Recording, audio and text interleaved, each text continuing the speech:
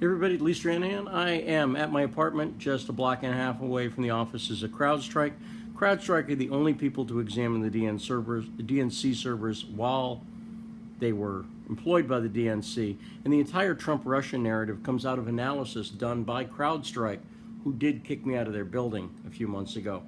But hey, I want to talk about Twin Falls. I'm going to mention Citizen Journalism School again. Also, I just did a Periscope on some new ways you'll be able to help out. Hey Tacoma. How you doing? Tacoma, Washington. I have fond memories of Tacoma, Washington.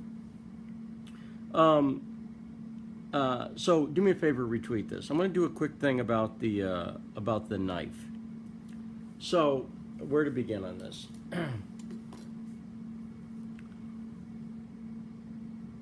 The media and the authorities have been accused by people in the town of Twin Falls of covering up this story from the get-go. Now, the mainstream media, and this goes back to last year, sources like Jezebel, for instance, were trying to call this story fake news back before fake news was a term. Now the New York Times has come out with a story calling this fake news, and Caitlin Dickerson, the reporter who spent hours and hours with me interviewing me, has pushed this. And one of the things that they've said, and I'm going to do a series of short videos. This is a setup, but I'm about to do a series of short videos today on Saturday that go through some of these details. I'm gonna play some of the interview I did with the parents of the victim, and I'm going to show you some other details about this, so you're not just hearing me talk about it.